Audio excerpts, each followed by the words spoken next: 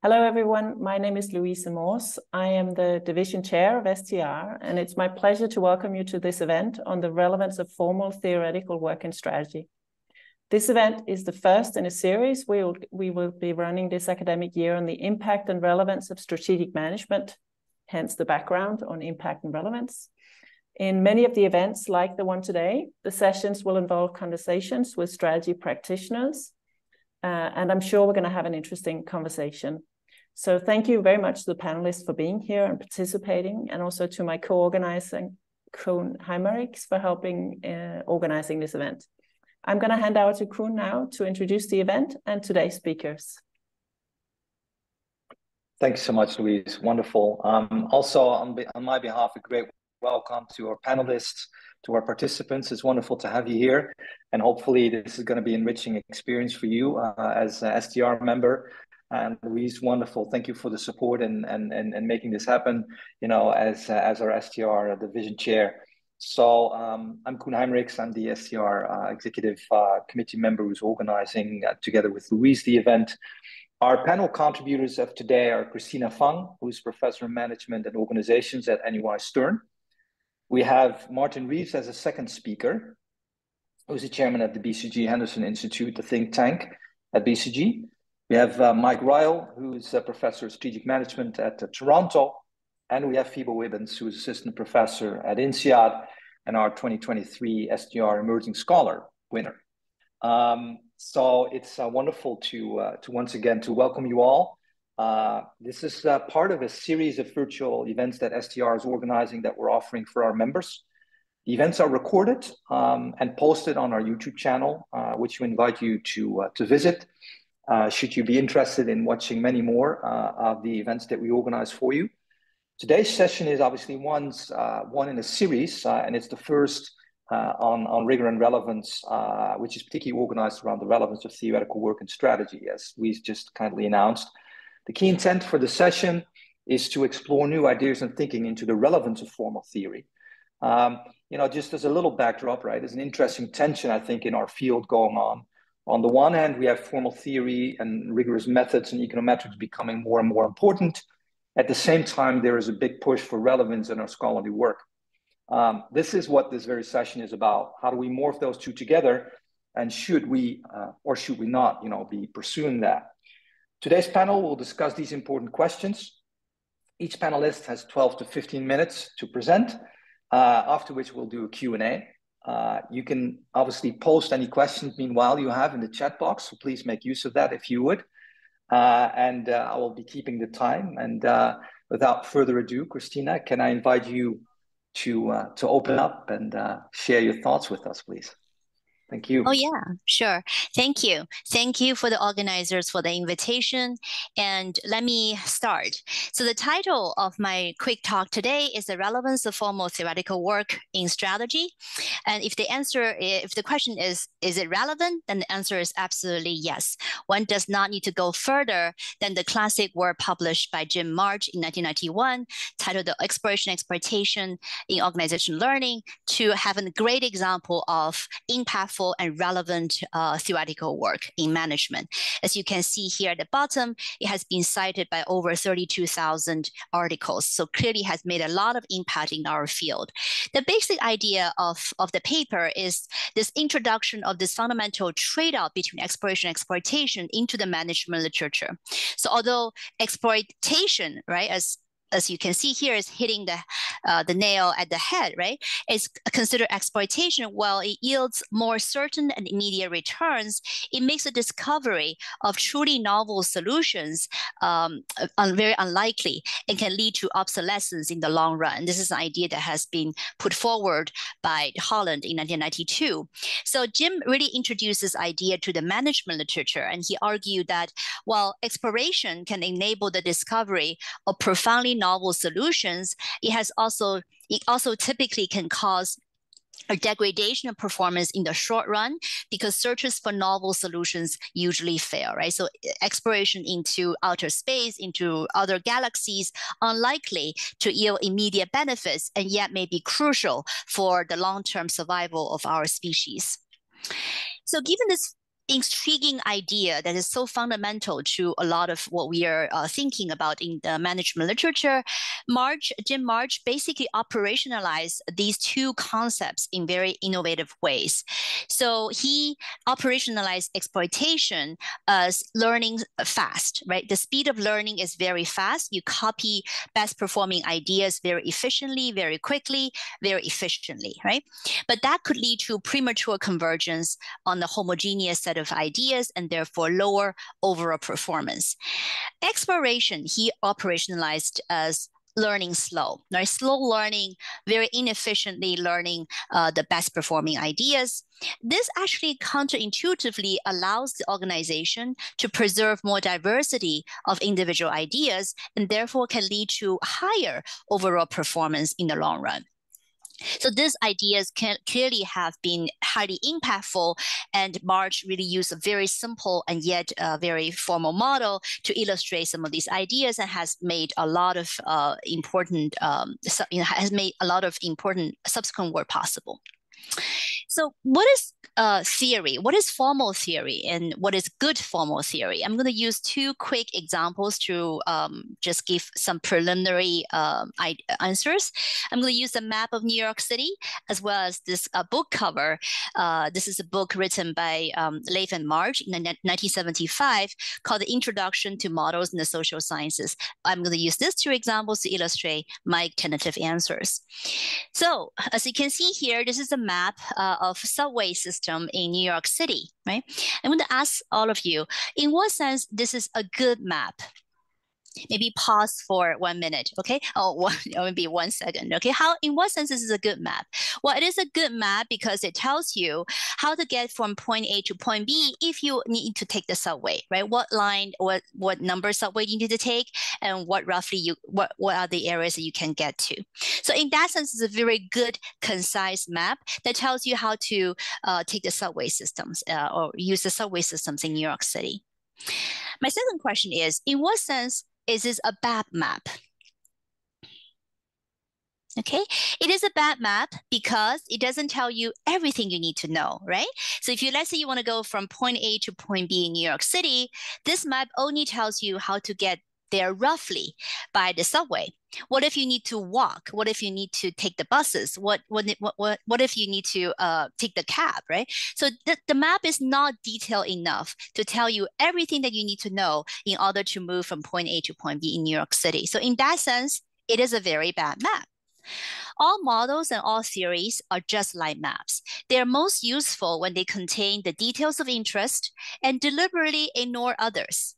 So in that sense, models contain very simplified, very abstractive features of reality known as small worlds. Okay, so to give you an example, this is the two characters talking to one another in one of the famous children's book.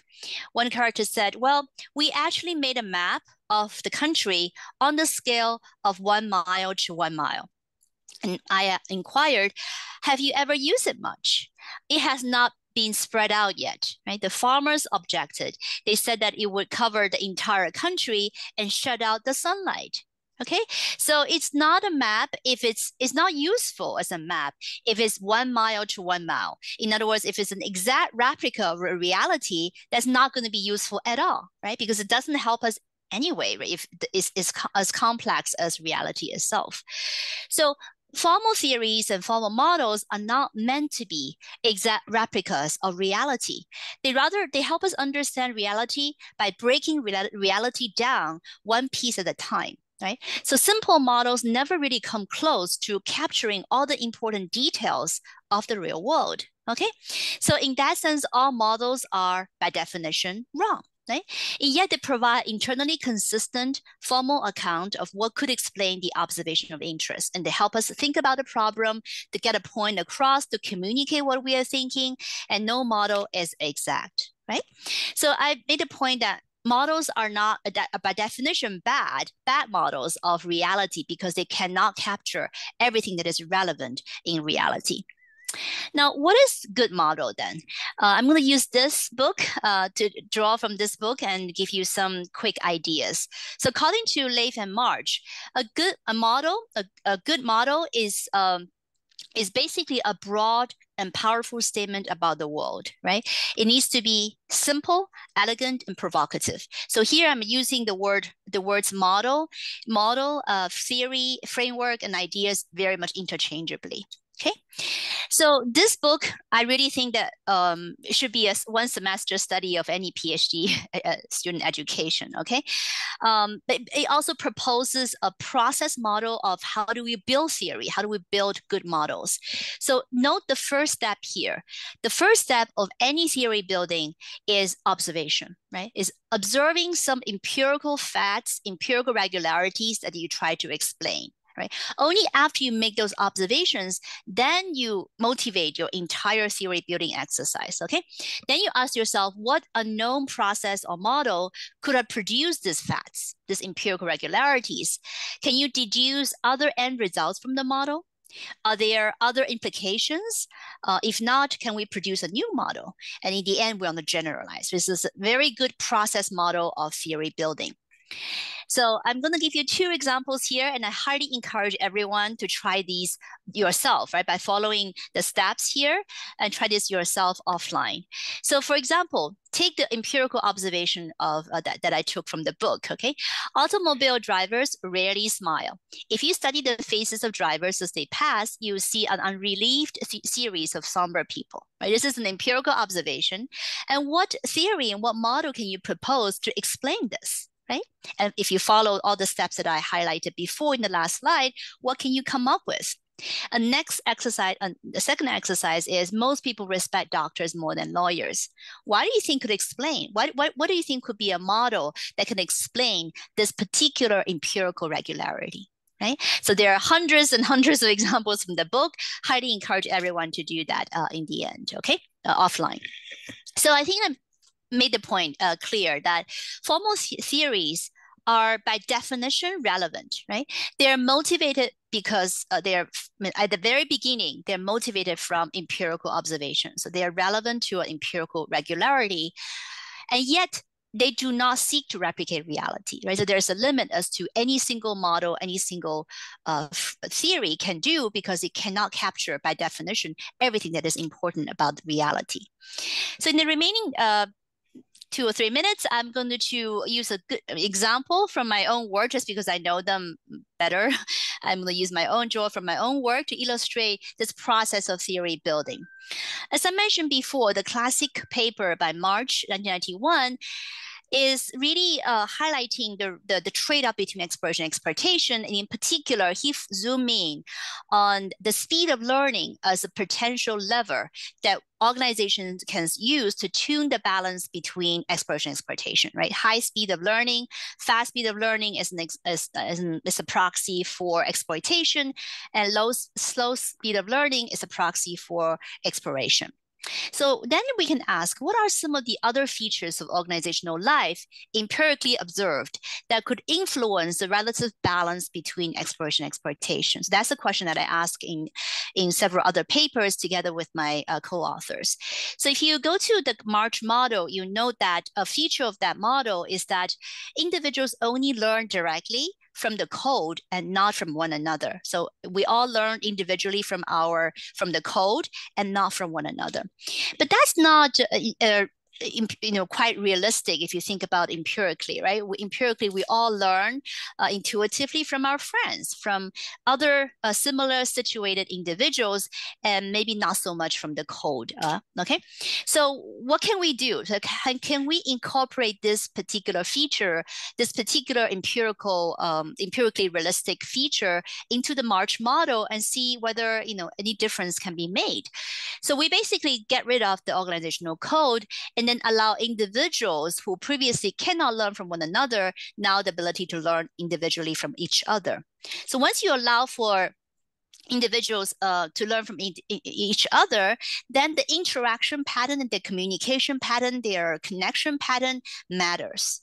So in 2 related papers, I study how these kind of patterns influence organizational learning, very much similar, very much, just introducing this network connection pattern to the basic March model. So in this paper published in 2010, we ask, are cross-group linkage group for organizational learning. If you think about individuals situated in groups, and each group have sometimes sparse links with one other groups, we find that a small number of cross-group links, as you can see, these are red links, are actually going to be the best actually going to be associated with the highest levels of performance, because they really allow you to capitalize on the learning within each cave, but also allow you to access distant ideas from other parts of the organization. And very much similarly, in a paper published 4 years later, we broadened the kind of network connection patterns from uniform distribution of links to more varied distribution of links. Some networks, some organizations could have very democratic distribution of links. Some other organizations may be dominated by a few connected individuals that are hubs. Okay, so we study if you can tune this by one parameter and then generate a variety of different network patterns, what's going to be the most best performing network pattern.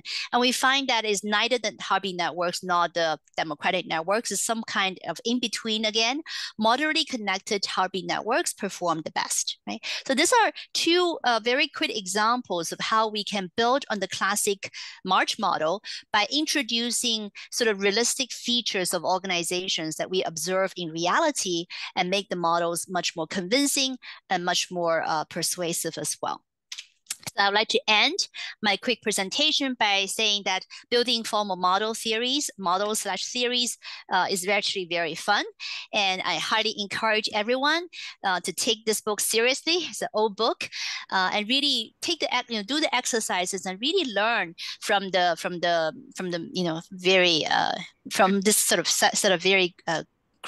very fundamental and yet beautiful and fun ideas. Okay, that's it. Thank you very much. Happy to answer questions later on. Okay.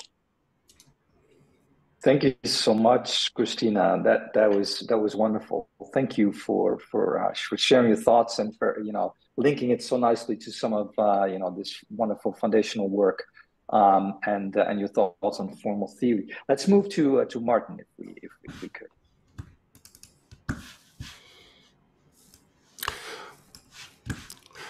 Can you hear me okay? Good. Well, thank you for inviting me, sort of a pseudo-practitioner, to give a perspective on this question. I say pseudo-practitioner because I'm in a consulting company, but I do research in BCG in order to anticipate new theories and issues that clients may need. I actually find this question very strange, and the fact that we're even asking it, let alone holding a session on it, I think says something about the field.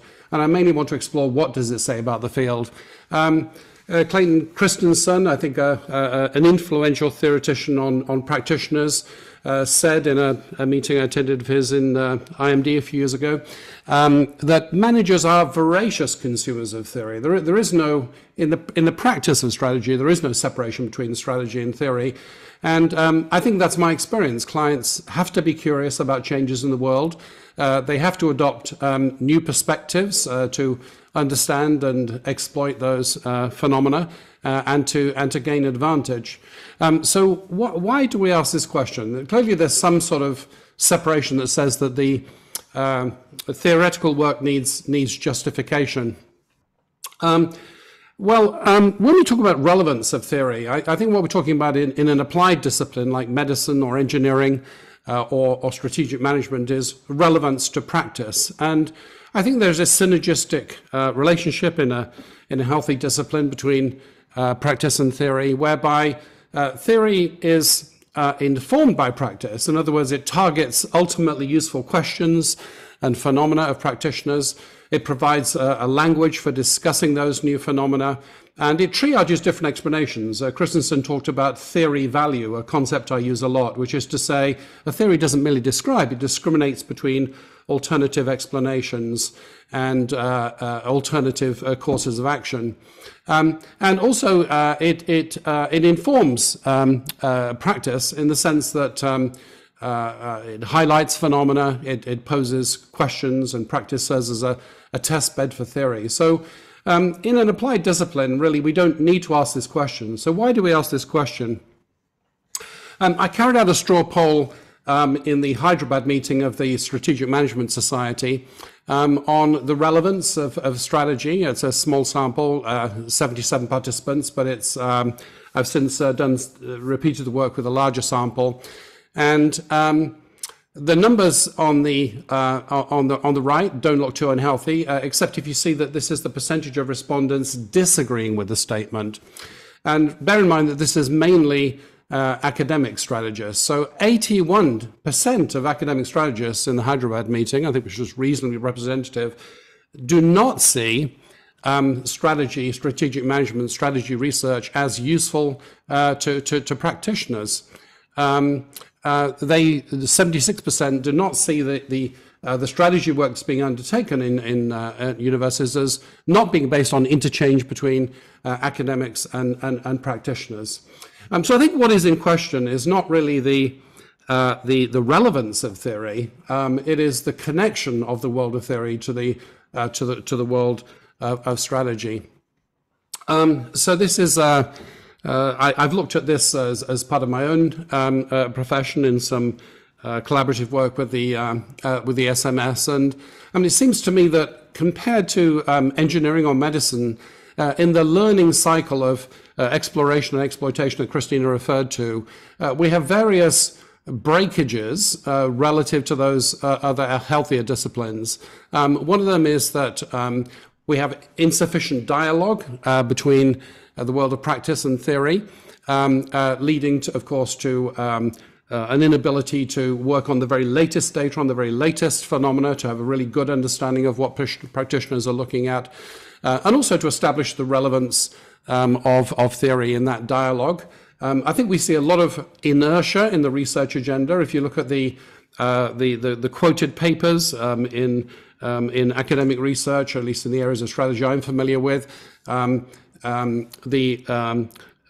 we're still quoting very old papers predominantly, and PhD students tell me that there are obstacles to undertaking completely novel courses of action. There is alignment with the interests of professors. There are considerations about what will gain professional credit and promotion, so some sort of inertia in the research agenda. I think one of the big ones is potentially pursuing innovation as an end in itself. In other words, when the theoretician's main audience is theoreticians, there is an interesting game for the theoreticians occurring, but it's not primarily a dialogue with practice. So it becomes an end, a sort of a glass bead game in its own right. I think an overemphasis on quantification, my personal opinion would be that that's a limitation. Strategic management is not physics, it's multivariable, emergent, complex systems. I think that if we restrict ourselves to elaborate statistical analyses of trivial propositions, I think we achieve a certain level of objectivity, but we also lose something in terms of the usefulness of the theory. I think that I used to think that it was me as a practitioner that had a hard time reading the typical sort of exhaustive statistical treatment of an obscure area, or sort of a typical paper in strategy. But then I discovered, talking to my academic colleagues, that actually, no, this was not a particularly good way of communicating even for them. So I think the obscurity and the formalism of the communications can be an obstacle to the propagation of messages. And I often hear, I think, also a conflation of formality and rigor. Rigor does not require obscurity, and I think sort of formality and logic and persuasiveness are possible with accessibility. It's a false trade-off. So what can we do about this?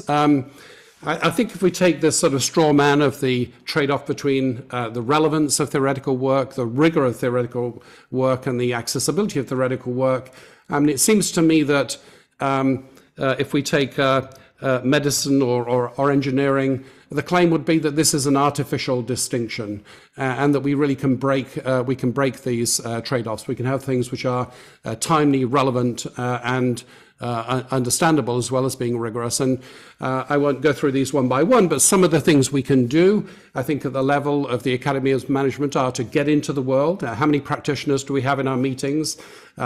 Is the format conducive to their participation? Are we soliciting them for the latest questions and phenomena that they are struggling with so that they can have ultimate relevance?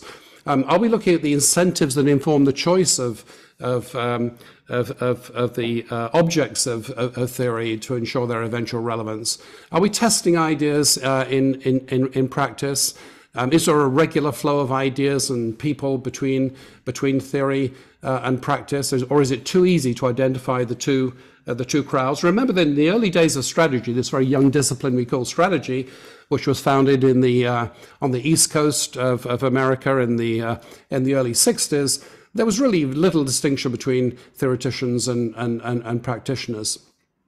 And I think on communication, I think I was reminded by a senior once of a very important message, which was, I'm not in the business of truth or theory. I'm in the business of communication and dialogue around things that matter. So really, we should strive for excellence in communications. And it seems to me that any paper should be readable. The introduction should be absolutely readable. It should be well propagated. It should be well discussed. There should be a short version. There should be a LinkedIn post. There should be a tweet. And there is nothing trivial about communicating clearly.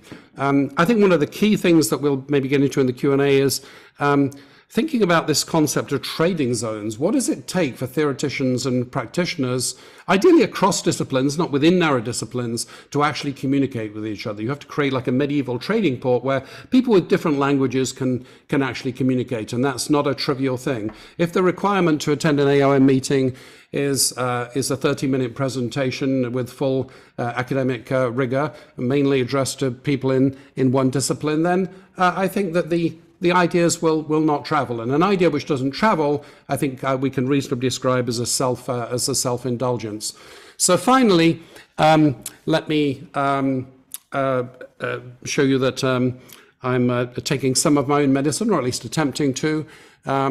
So one of the things that that I do is to try to convene academics and practitioners, CSOs, in order to have what I call a strategy radar meeting, where the theoreticians say, this is what we think we should be working on, this is what we are working on, and the practitioners, the CEOs and the CSOs say, well, you know, here are the most important issues that we don't even have a word for. Here are the things that we don't understand, and we have a real dialogue about what we should all be working on. And ideally, this is early days for this format, but ideally this will foster a new form of a dialogue that will heal the rift hinted at in the question. So let me pause there. Great, thank you very much, Martin. Wonderful.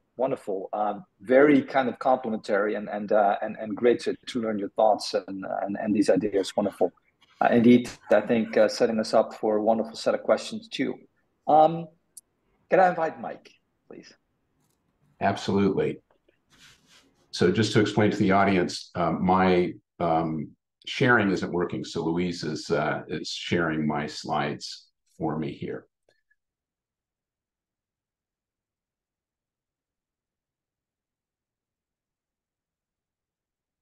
Great. So, you know, this is a discussion that I've been involved in since the beginning of my career, and in some sense, I'm going to agree with Martin completely, and even maybe take it a step further, that it may be a little bit unfair to require people to answer the question, why is your methodology relevant to practitioners, when the field itself is resistant to the methodology. You know, I don't sit in a lot of panels where people are saying, you know, is empirical work relevant to strategy, for example. So I have basically three, and I would like to focus on the field, but also bring it back a little bit to practice.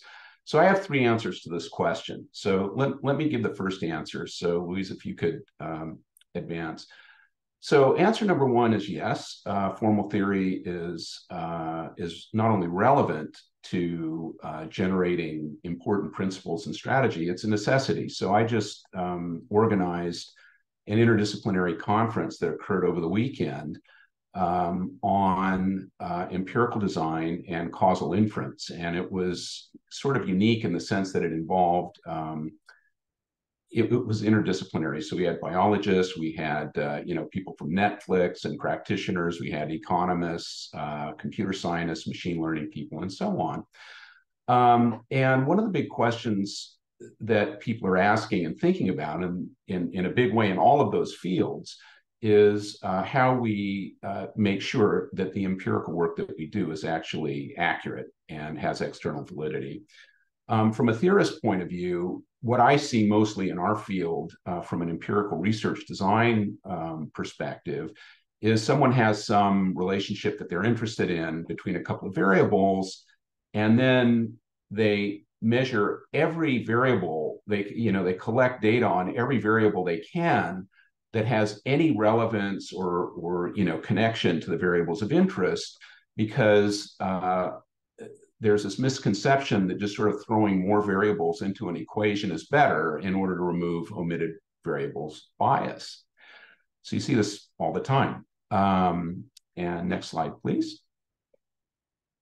But this isn't right. So sometimes this is right, sometimes it isn't. So the structural causal modeling field in computer science, and now it's spreading all over the place, is sort of thinking very carefully about when it is the case that throwing variables into a regression equation are actually going to remove omitted variables bias.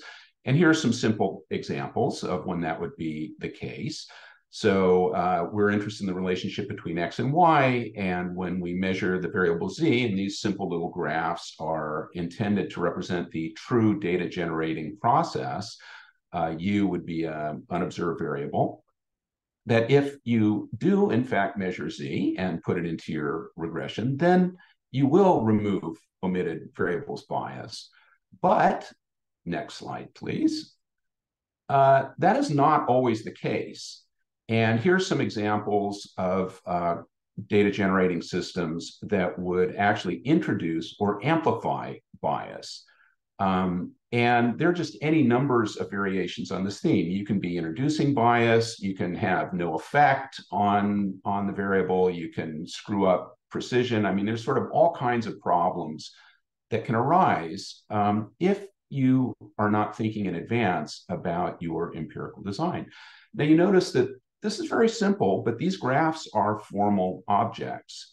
And the implications as to why you might want to include or not include a particular variable are implied by formal theory. So these are all, you might argue, qualitative, but the graphs are formal objects. And there's no getting away from someone needing to think this through before they run around, collect data, and start doing regressions on things. And in fact, if they are just sort of throwing everything into their regression, I would say there's an overwhelming probability that the things being estimated are simply not correct. So in my view, and I think in the growing view of the community and econometricians and others that are working in this field, an empirical paper that does not somewhere in it give the author's theoretical view of the causal system generating those data and why that empirical design makes sense, basically isn't worth the paper it's written on, or the pixels, pixels that it's stored on. So, you could ask the question, why is empirical work relevant? You need to have a theory. Now, I'm not, one thing that you could be doing if you have a theory like this is you could be trying to do the causal identification and actually test whether this structure is the correct structure. And certainly a lot of people do that. And there are a lot of methods for that. But even if you don't do that, it is incumbent upon you to tell us what your causal theory is and why these variables are being included and why they make sense. And if that's a compelling story, then we have some reason to think that we should pay attention to the causal results. So I would say that right out of the box, we can make an argument that, again, at least this level of formal theory is necessary to sort of make sense of anything. All right, so the first answer is a very strong yes, and at least at this level of theory. Okay, next slide. Oh, sorry. Next slide is, by the way, there. Yeah, so I assume that, well, you will at least be posting the video, if not also the slides. And these are just some citations for people that might be interested in this burgeoning work.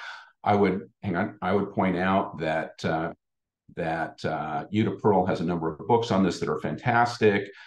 Jose Penalva and I have a paper on actually taking extensive form games and game theory and translating them into these objects so that you can see the empirical implications of these, of your game theoretic model, if that's what you're doing.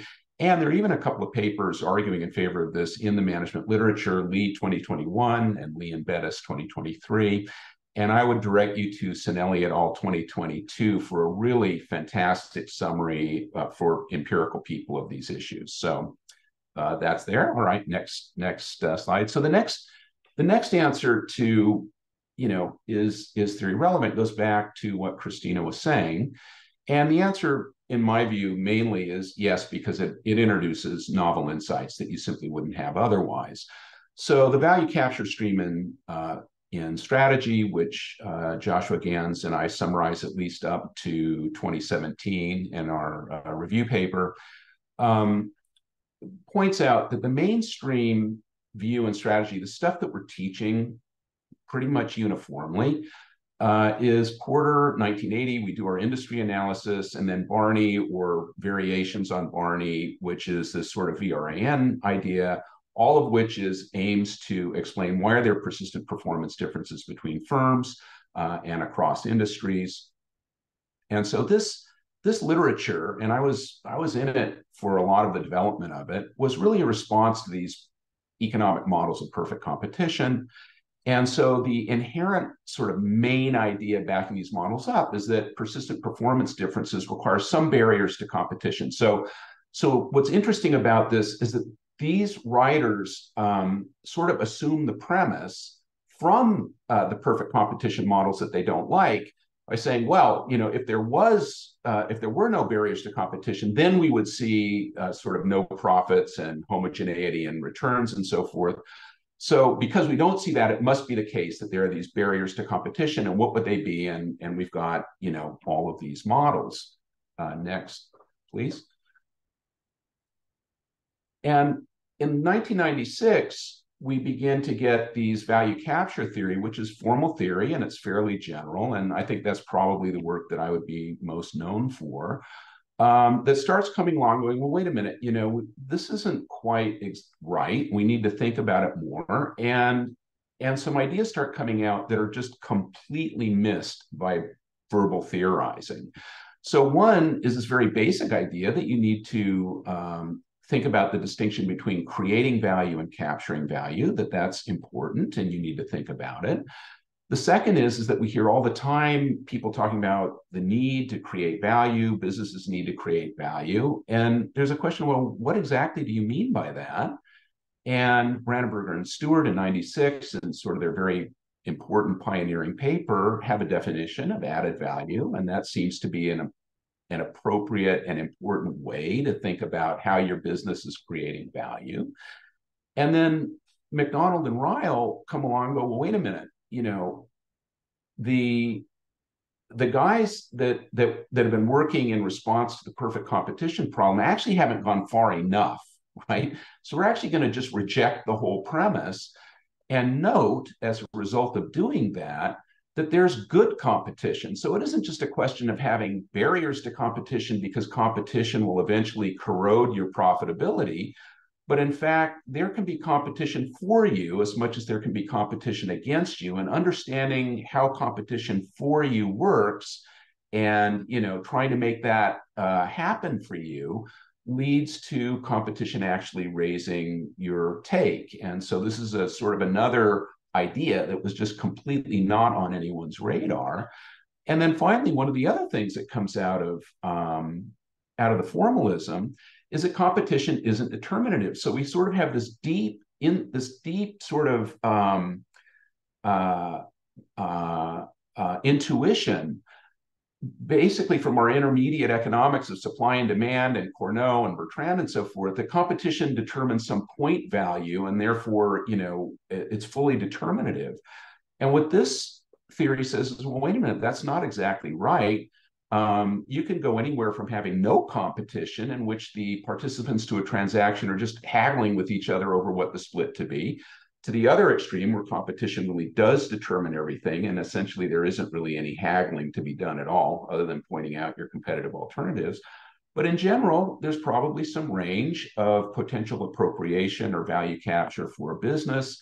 And therefore, when that's the case, there's something that determines how much you get within that interval. And that identifies the importance or potential importance of persuasive resources. This is, again, something that is just not studied, not on anyone's radar, not thought about. So I would say that, this is just an example of, and I think there are others, but it's the one I'm most familiar with, of just a number of insights that actually are quite important, both to the field and to practitioners, that arise from someone going through the formal exercise. Okay, next slide. Okay. And then this goes to Martin's point in a big way. There's another answer, which is no. And the answer is no, because the profession determines what's quote unquote relevant. So we can say, this is so relevant. This is really relevant. You really have to pay attention. Here's all the reasons that you really need to pay attention to formal theory. But, if the field is just uninterested in that, it's not relevant. Next. So I would say I've been at this for 25 years, as many of my colleagues here know, and others have been as well. And I would say from when I started in the late 90s, there is some good news, right? So after hammering away at this for 25 years, when I first started and into the early 2000s, a paper with a formal model in it just got desk rejected. And I can tell you, it took me years to get one publication out the door. I came into the field thinking, oh, everyone's going to love this. My economist colleagues are going to be like, wow, this is so, rigorous. And my strategy colleagues are going to be so happy that I'm, really getting at the questions that they're interested in. And of course, what actually happened was everybody didn't like it, because economists are saying, why are you looking at those questions? They don't seem interested. And strategy people were saying, we don't want to see formal models. And so it took a long time. But today, all of the mainstream journals will publish formal theory, even AMR. So if you told me AMR was going to be publishing formal theory papers in the late 90s, I would have never believed it. So in a way, that's a big win. And we have a new generation of people who are pushing these methods. Yue, I noticed that you're actually on, and Lena Plaxikova's are also people who are really, working hard to continue the evangelization. So there's been progress, but next. Yeah,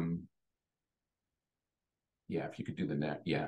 But nevertheless, within our field, the reality is the audience for this kind of work is very small, especially for general theory. It's slightly better for special models that attend to some particular thing.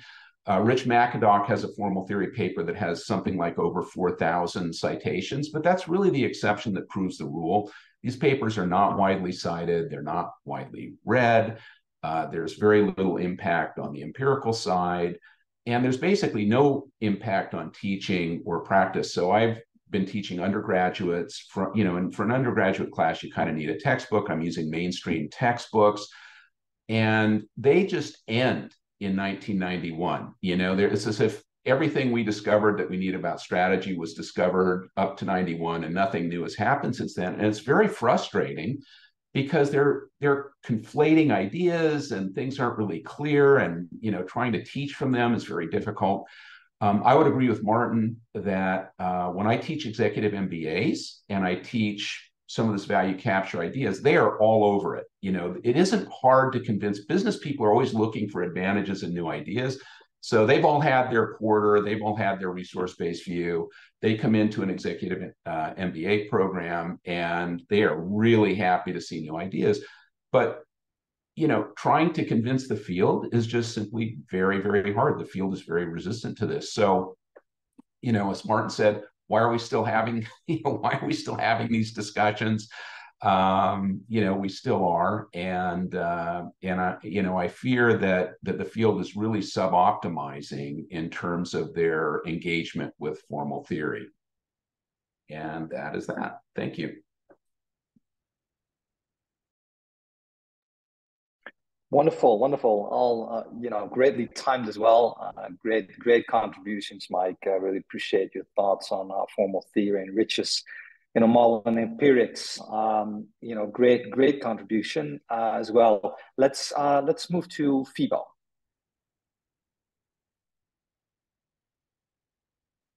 Sure, I'm off mute. Can you hear me? Great. My name is Phebo Wibbens. I would describe myself as a physicist in management, and today I'm going to talk about the unreasonable effectiveness of mathematics in the sciences, which actually is a play on a physics paper from 1960.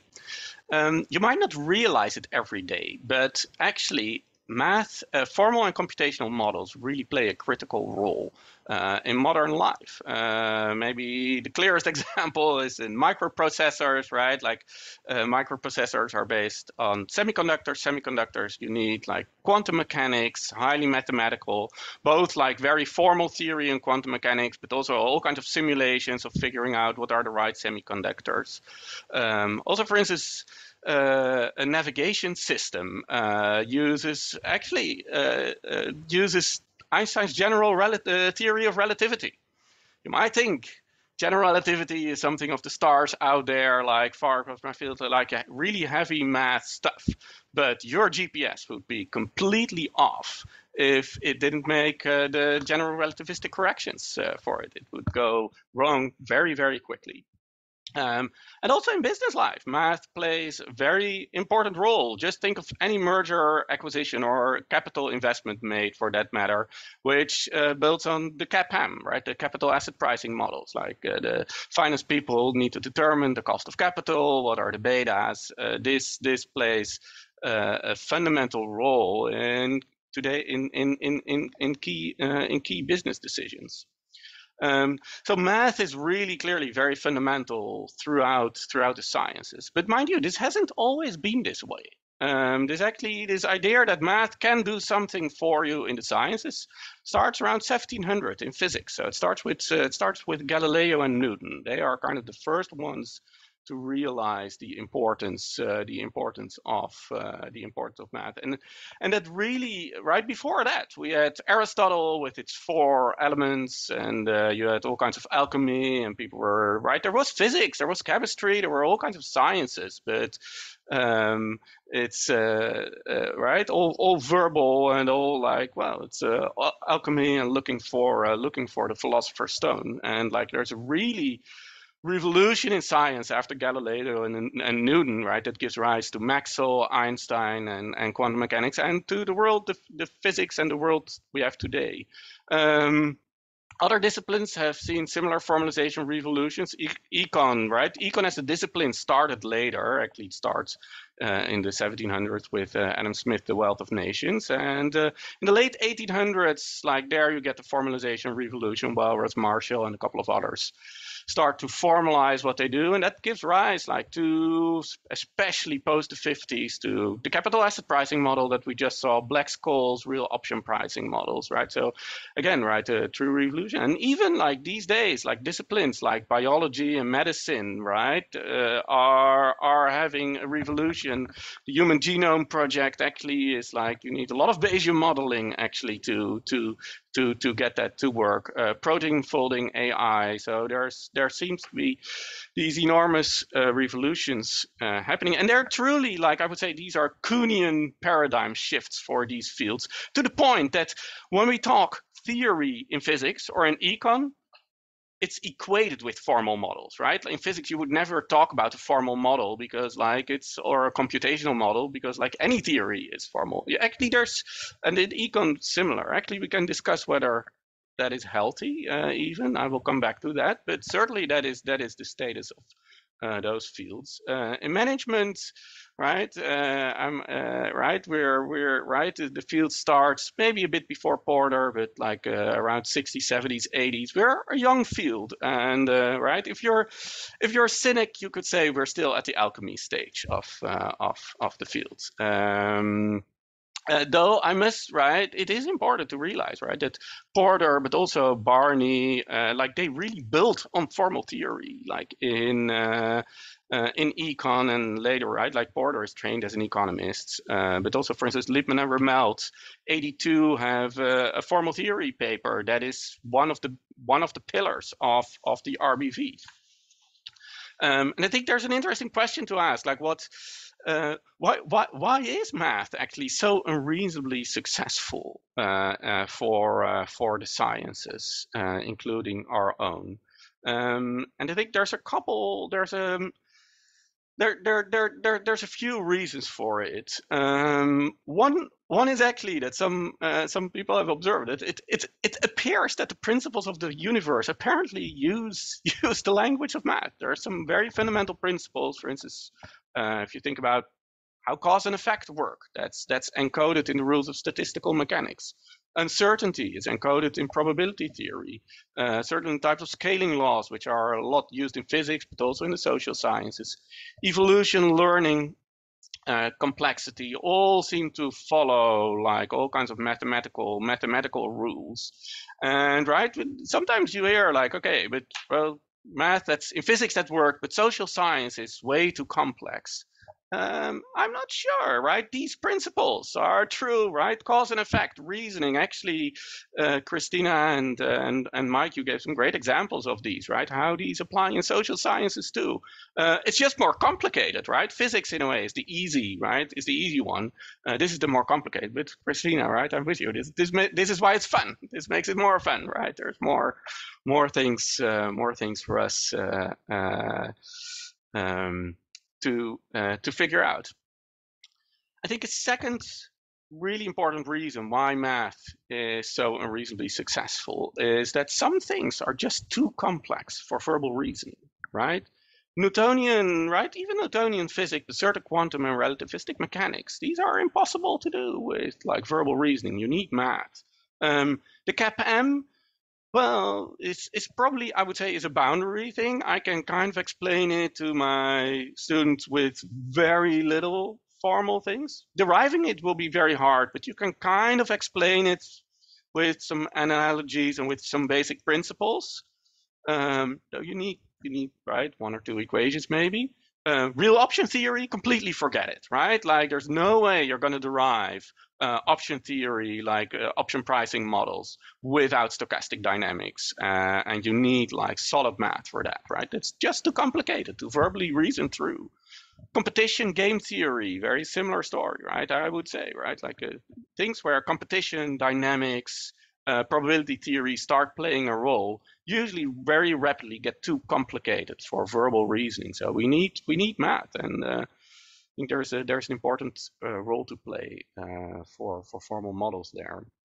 Though there is a danger, right? There's a clear danger, and those are in the assumptions and the boundary conditions, right? Like old garbage in, garbage out applies, right? And any model is a model, right? It is right. The map, I think, is a very apt analogy, and it's always a simplification, and that simplification is built on assumptions. And I think you could say, right, maybe in econ, there is some argument to be made that some things maybe have become too formal, and in a way. There sometimes at least to my taste, there seems to be an emphasis on mathematical exactitudes without questioning actually the fundamental assumptions. Like sometimes I joke that economists have started to, right? It's perfectly fine to make assumptions, but economists sometimes seem to, at least some economists seem to start to believe that their assumptions are true, right? And once you think that's I think that is a danger.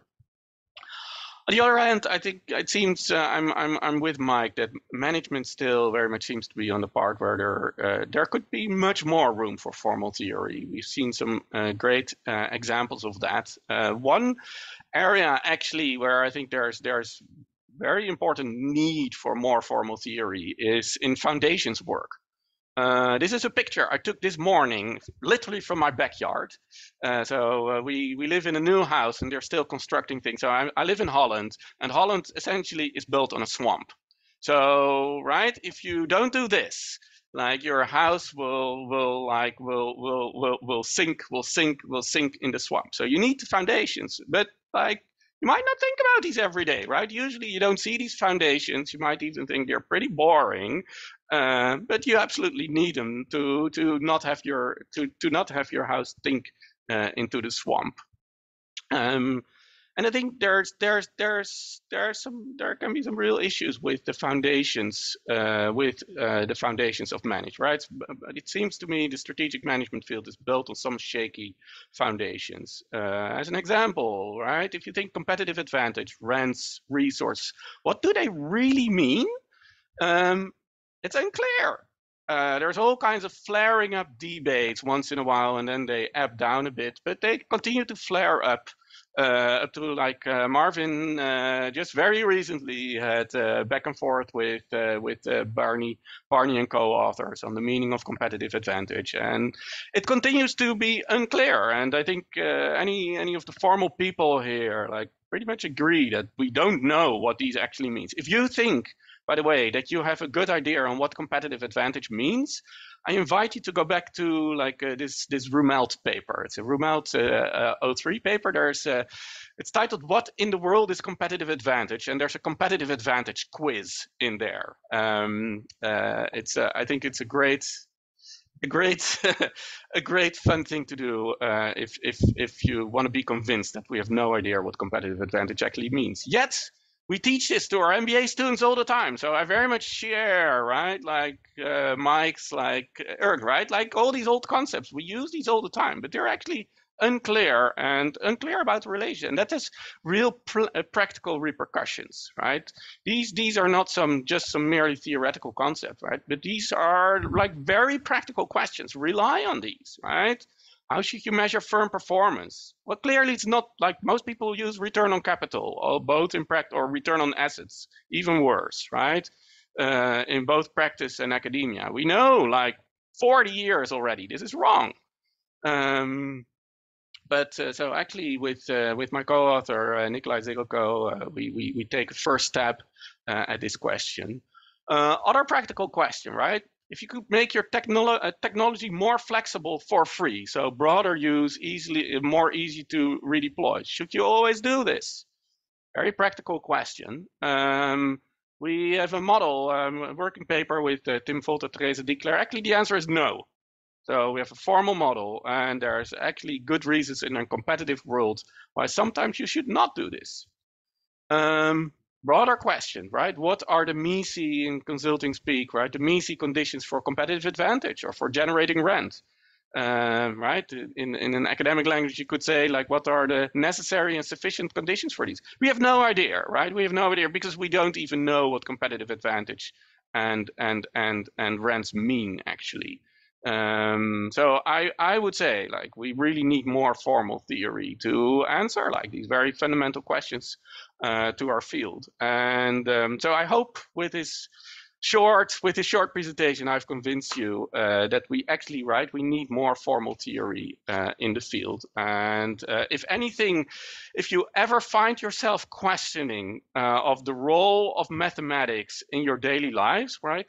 Think back, think of the centuries of mathematics that were needed to get you to your destination when you drive your car. Thanks so much. Wonderful, Phebo. Thank you so much for your great thoughts. Very thought-provoking and exciting to get these thoughts together from our panelists. I think we've had some interactions that I saw coming by on the chat. while everyone was presenting. I'd like to open up to Q&A to, both, among our panelists, and of course also particularly, for our, for those who are joining in, for our participants here. So anyone who would like to kick off, please go ahead.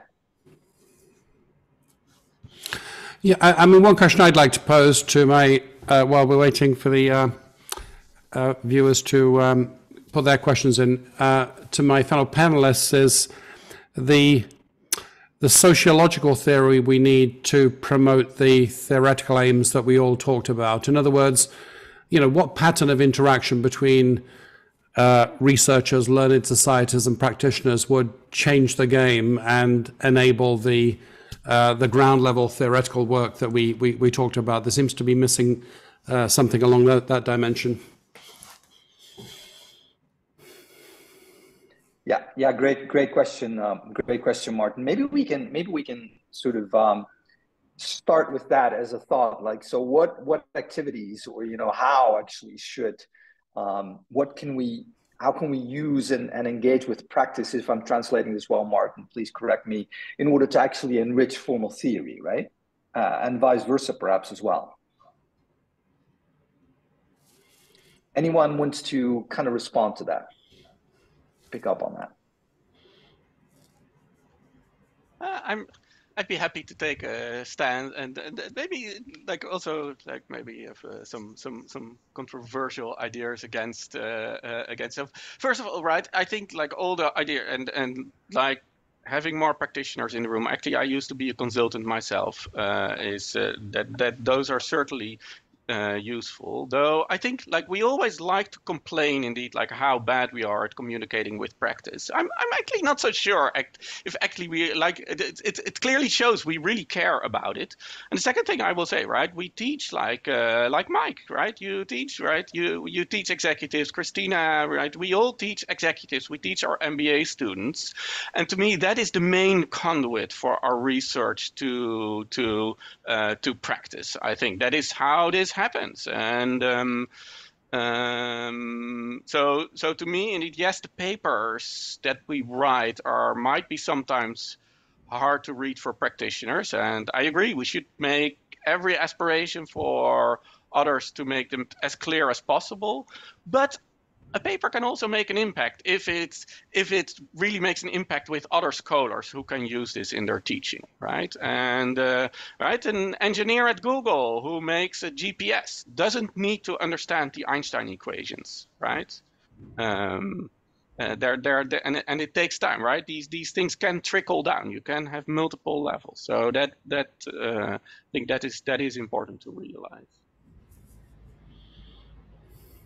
And I guess I'm also happy just to follow those comments and agree with them, and also a number of the comments that are coming up in chat. I think that, again, I think my experience with practice is that giving new ideas to business people is not a problem. Business people love new ideas, and especially when you can kind of ground them in some coherent framework that makes sense. But I would feel a lot better as a theorist teaching these ideas if I knew that they were, not flying in the face of more general empirical work, right? I mean, it would. I mean, the whole idea of this interaction is this interaction between theory people and empirical people that seems to happen in all these other fields, but not ours.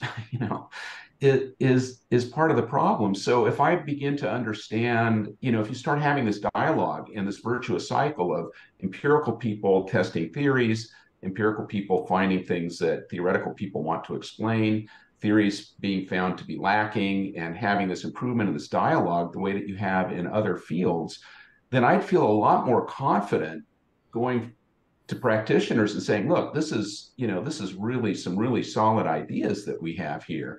Right now, I can say, here are some ideas that are really internally consistent and logical, and they seem like they fit to the world, but do they? I don't know. The empirical side isn't doing that. And the other thing that I would mention is, and by the way, I just, great presentations. I'm so honored to be among this group. Martin's comment, I think it was Martin's comment about, you know, how or you know, maybe it was Phebo's comment about how physics works. So you sort of have physics, and then you have engineers that are sort of engineering scholarship, and then you get the engineering practitioners, and there's a sort of bridge function that happens in other fields. And here, you know, I think we're kind of missing that as well. So where are the people that are going, well, here's some very abstract theory that, you know, Mike Ryall or Adam Brandenburg or somebody's working on that, you know, isn't so clear why it's meaningful to practitioners. But, you know, I'm really good at being the person who sort of can translate that into some very practical, understandable things. Like that's what Michael Porter did. That's exactly right. He took that structure, conduct, performance stuff that was being done in the 60s and turned it into a book and became famous with it, right? And he is really good at doing that. He's brilliant at it. You know, I don't know that we have those people. So it's sort of falling on us, you know, the people doing the theory to sort of be the translators and sort of suggesting the empirical things and, you know, just sort of be a jack of all trades, which takes us away from, you know, what we're actually good at, which is doing the theory. So I think you need that infrastructure. You know, it'd be nice to have that infrastructure as well.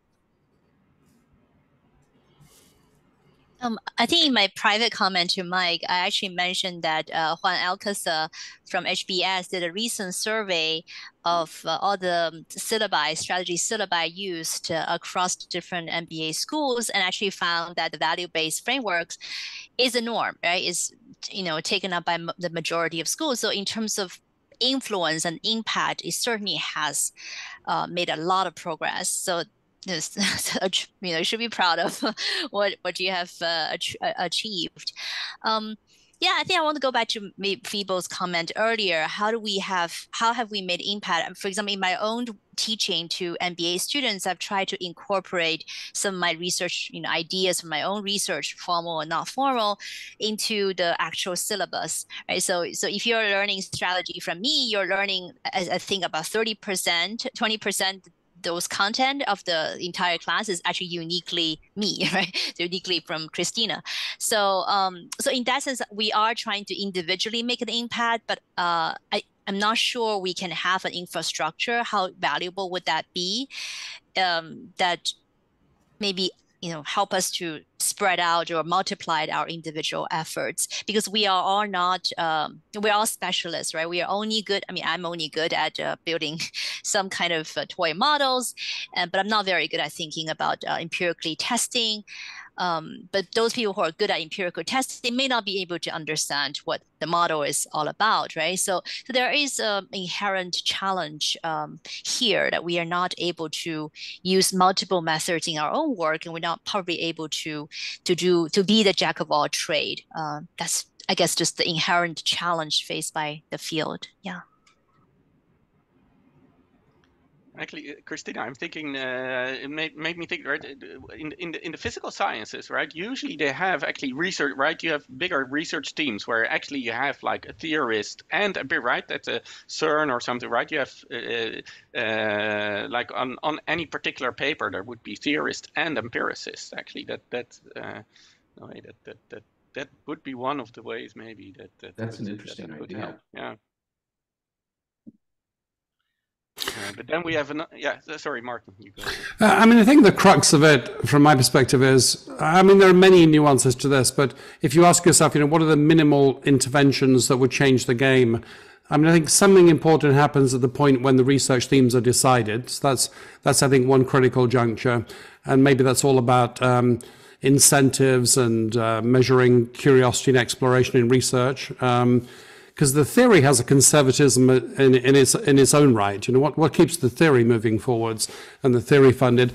And the other one is in the, probably the more critical one is at the point of discussion. I mean, if intelligent people and curious people spanning different disciplines of theory and practice debate things, probably things will get better. Things that are less useful will be deprioritized, and things that are more useful will be prioritized. And so the thought experiment that I like to think about is, if at the next AOM meeting, next year in Boston, 50% of the people there were practitioners, there were lots of CEOs there because it was a hot discussion. It was something they felt they needed to participate in. That both academics and practitioners felt very gratified and welcome and able to participate. What would that format look like? Because if one could crack the DNA on that I use the word trading zone, if one could crack the DNA on that trading zone, that would transform the game. Because it seems to me that the conditions are extremely conducive, right? I mean, we have any number of new phenomena in strategy that we don't have any sort of theory for at all. I mean, AI and competitive advantage. What's the relationship? The end game economics of AI. What's the relationship? And so there's any number of things that practitioners logically would wish to talk about. But unless we do something to the format, they're not going to show up to our meeting. And eventually, I think that could lead to the decay of the discipline. It doesn't mean the disappearance of this discipline. I think when disciplines die, they become very introverted. They become very self-referential. So maybe another metric of success would be what would make the physicists and the mathematicians and the computer scientists want to come to this particular meeting because some very sort of hot intersectional conversation were happening.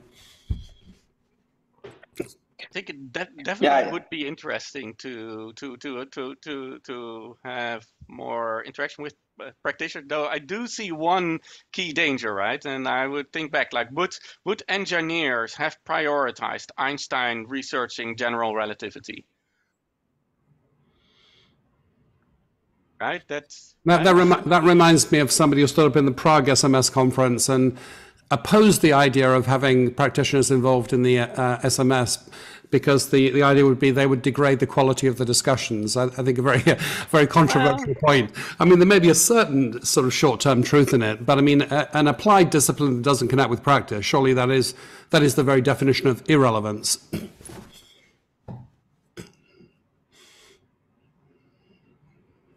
Yeah, I guess, I mean, this is an interesting, that this, nicely relays the inherent, I think, ambition and idea behind the session, because I think these, on the one hand, there is the richness that formal theory can offer, and at the other end, there is, the need to remain relevant and how to boundary span those two simultaneously. I think is a very interesting challenge. And I think that, I think we're discussing some of the opportunities here. Are there other thoughts on that, whether from our panelists or from our participants? Feel free to come in. Or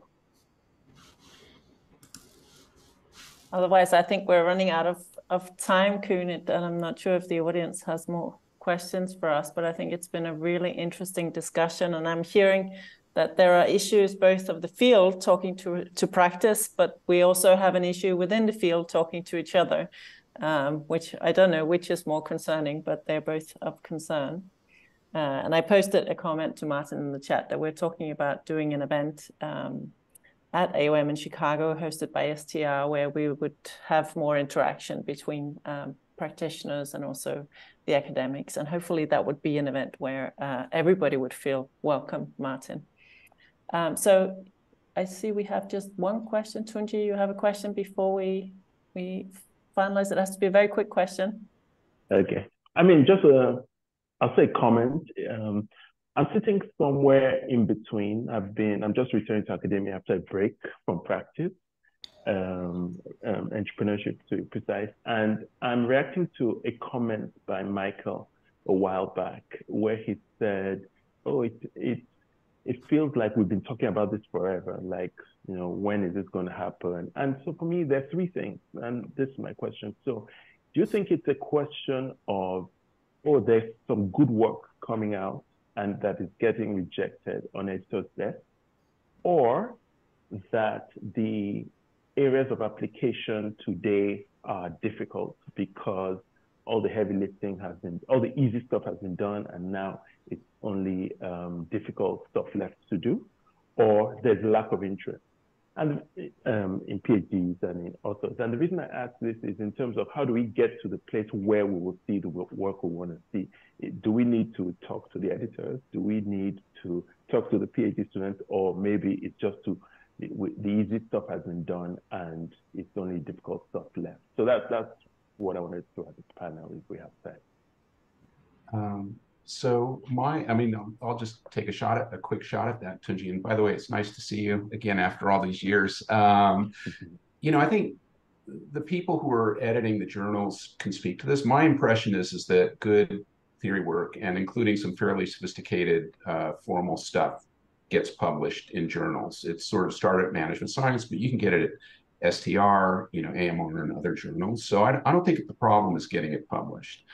I do think I think there are two problems. One is that the main problem is, I think, that although people sort of accept that there are people that are doing formal theory, I think the attitude is sort of, look, you guys go over in that corner and talk to each other. You have fun over there, but we're doing sort of the important stuff over here, and we don't have time to try to figure out how to interpret your whatever it is you're doing over there.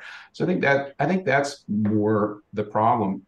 In terms of positive solutions, I mean, one thing that I think would be helpful would be some boot camps in this area for PhD students, and maybe even boot camps that include practitioners that come in and say, hey, this is the stuff that's keeping me awake at night, and it would sure be nice if I had some general principles about how to deal with this. I would say that for a while I was teaching in the PhD program at the University of Toronto. By the way, I'm at Florida Atlantic University now, so I'm not at Toronto anymore. I've come to where the sunshine is. But one of the things that I did, because all the students were empiricists, is I just said, look, here's what you should do. Write down a formal model. So, you're going to study something empirically, but I just want you to write down the formal model. Now, it doesn't need to be solvable.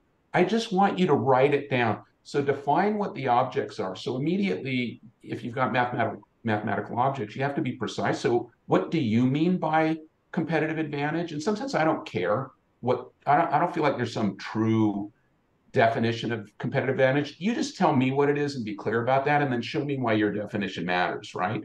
And then explain, what are the agent's beliefs? What can they do? What are the consequences? Like, how is the thing set up? And just write it down. I don't care anything. And I had all of those students saying, wow, that was one of the most useful experiences I've ever had. I mean, it really clarified my thinking.